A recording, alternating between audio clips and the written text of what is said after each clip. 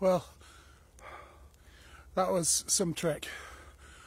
I've got to the top of the mountain, over the mountain and then up again, and I've reached the starting point of the old bobsleigh, which was built for the 1984 Winter Olympics. There is a cable car that takes you pretty much all the way up from the town at the bottom, but when I got there they said it wasn't working because there was like a slight breeze, so obviously they couldn't take me up. So I said to him, well, how do I get up there? And he said, phone a taxi. I didn't really want to do that, so I said, how about walking? And he laughed and he said, no one walks, it's just too far and too steep, you need to get a taxi. So obviously I was going to listen to him, so I set off walking.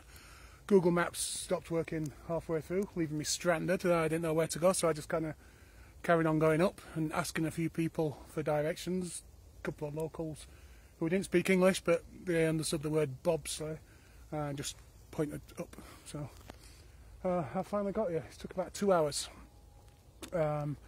Halfway up it started snowing. Today I've been trying to get here for the last 2 days, but it's been raining, so I've skipped it. Today it was forecast to be dry and even sunny. So yeah, so it started snowing halfway up.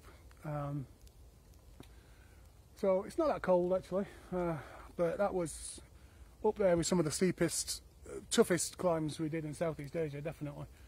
And now I've got to the top and I'm going to walk down the whole of the bobsleigh, which will probably take about 10 minutes. So probably won't be worth it.